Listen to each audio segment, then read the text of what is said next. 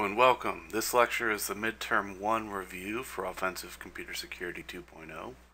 My name is Owen Redwood, and the midterm and exams for this course are not publicly released, so this lecture will only be useful for those who are taking it either in universities who have adopted the courseware or for those who are taking it through hackallthethings.com for the professional Certified Vulnerability Analyst certificate.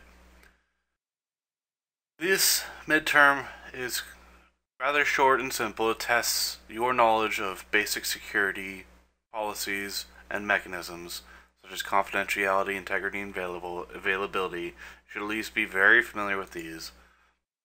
It covers the topics discussed in lectures 1 through 9, and it covers all of the material tested in homeworks 1 through 4.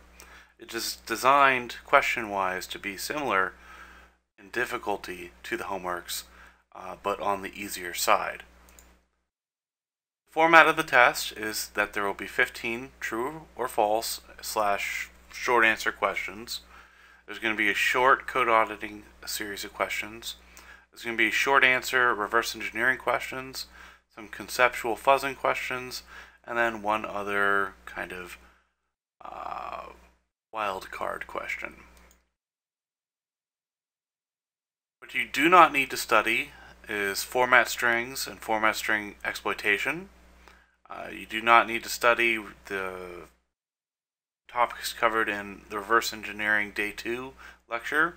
That is more on the homework, and it requires hands-on, so it's not well suited for a pen and paper exam. Make sure you go over the disclosure debate, the rings permission model, definitions of various terms, code auditing exercises. It wouldn't hurt to go through Viva 64's quizzes a few times. That's hosted by PVS Studio, or at least the developers of it.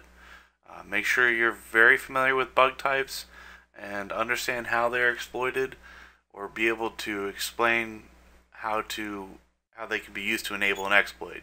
For instance, information leaks,